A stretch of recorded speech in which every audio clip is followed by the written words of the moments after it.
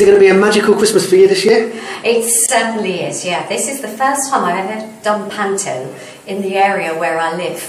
So to have my Christmas tree up in the house and actually see it every day is going to be fantastic.